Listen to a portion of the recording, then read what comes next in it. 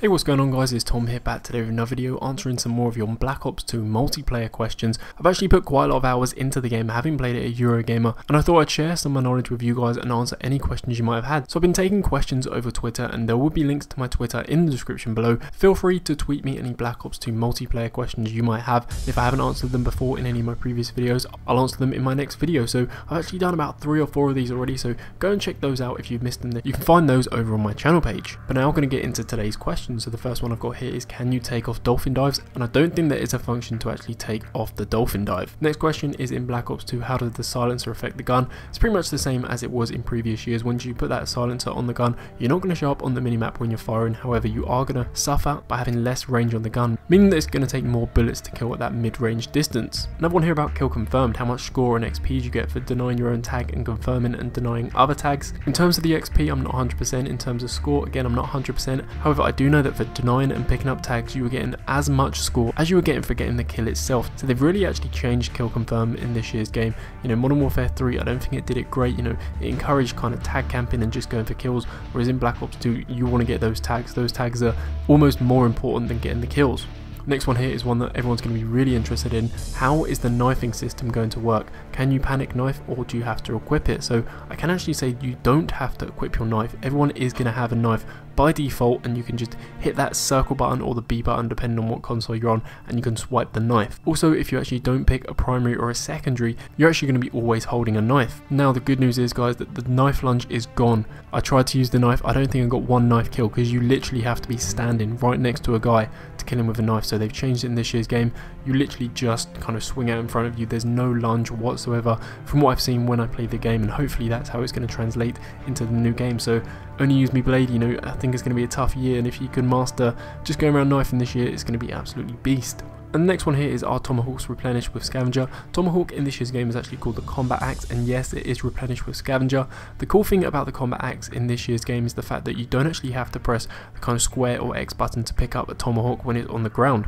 So in last year's game, or in all previous games, when you actually saw a Tomahawk on the ground, or whatever it's been called, throwing knife, that kind of thing, you have to press the X or square button to pick it up. In this year's game, as soon as you walk over it, you're just going to pick it up and resupply it. It has the same effect as like when you've got Scavenger and you just pick up a Tomahawk without actually doing anything. Next one here, are explosives stronger or weaker in Black Ops 2? I'd say they're a tiny bit weaker than Black Ops, but I do think they're a little bit stronger than Modern Warfare 3.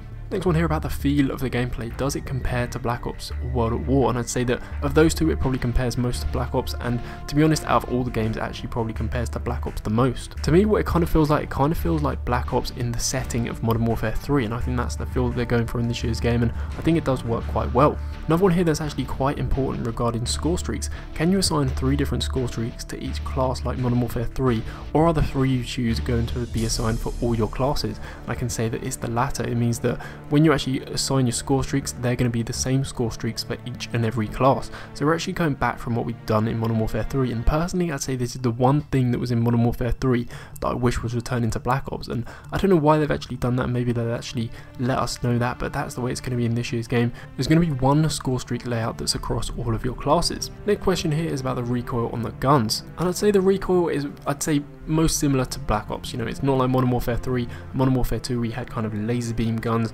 This game, it has recoil, and you're gonna have to put a lot of bullets into people to kill them. So I'd say, yeah, it's probably most like Black Ops in terms of the recoil and time to kill and kind of damage to kill.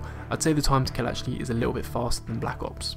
Next question here is about the fast mag attachment. The fast mag attachment is pretty much the same as sleight of hand perk in previous games. It's going to be coming to this year's game, and it's going to be an attachment I'm going to be running on a lot of classes. The question is, does it double the ammo like it did in Black Ops? And I don't think it does actually grant you any extra ammo. Whilst it's visually similar to the dual mags, I don't think it does give you any extra ammo, and it does actually increase the speed on every reload, whereas the dual mags in Black Ops actually only give you a fast reload for every other reload. So it looks like dual mags, but it's actually quite different in practice. Another one here about equipment, and it says, are shock charges good enough to spend a point on? And I'd say they probably are. I do think shock charges are actually really good. I'm actually going to do a separate video talking about all the kind of tactical grenades that are at your disposal. I'm going to give you my thoughts on them separately, let you know what ones work for me the best in a future video. So it looks like that's all I've got time for, guys, in terms of these questions. There were a few more, so I'm actually going to carry this over into yet another video. Be sure to tweet me any multiplayer questions you might have, as that is what I got to play. I didn't actually get to play any combat training or zombies, so I might not know the information about those, but you know, just drop them comments anyway, and if I can answer any, I'll do my very best. Just want to say a big thanks for watching, guys. Big thanks to all the support lately, it's been great. If you could drop a like on this video, it'd really help me out. Subscribe if you're new, and check out some of my previous videos, got those on screen right now. I'll catch you guys with another video very soon. Objective parameters obtained. Well done.